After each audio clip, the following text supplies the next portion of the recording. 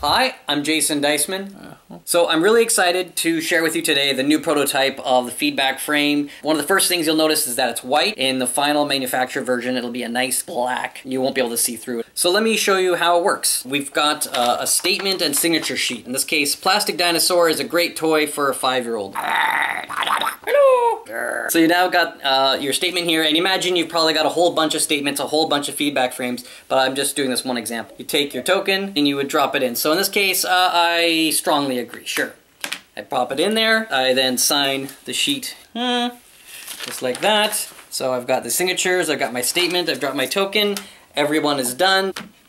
Flip it over, voila, the results. So you can see very easily that the strong majority of everybody here agrees. While we were doing that process, of course, this blind was in place, the cover, and so nobody knew anybody else's opinions. That avoids the bandwagon effect where everyone kind of looks to see what everyone else is doing and kind of goes along with it. Here we're each making our own independent decision. It's secret voting with quick visual results. Pretty cool. So let me show you some of the new features. Instead of having the sheet in the front, I can now put a signature and statement sheet right on the feedback frame cover.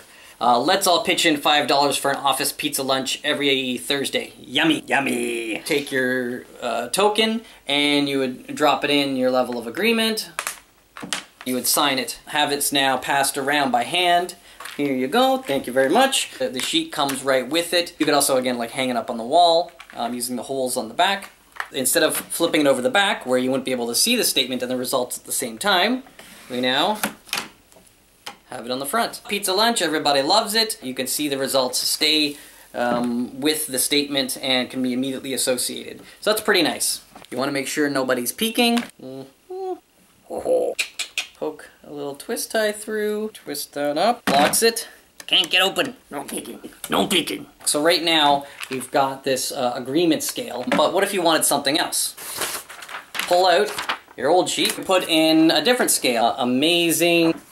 There you go. Or this one here, which has got priorities on it. Make up your own. Have fun. Another cool feature is that you can use different size tokens and different kinds of tokens. You want to use really large tokens if you've got a small group of people. Really tiny ones if you've got, say, a meeting of 30 people. This is going to take a while.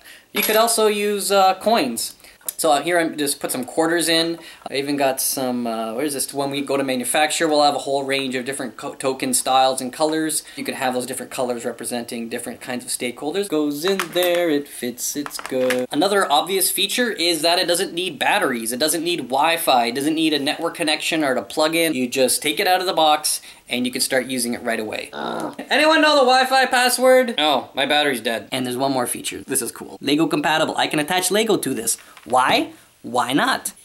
I wanted something where you could add on features. Lego is one of the most flexible tools you can use. One really simple add-on might be a clipboard. This is something they want to reference when they're doing the idea rating. You could pass it around. Have it attached. Kind of nice. To signify the certain height of tokens that you're aiming for. Did we get it? Did we get it? Not quite. Maybe you want to add a tree. Maybe that's important. Plastic antennas could come in handy. Maybe. Yeah.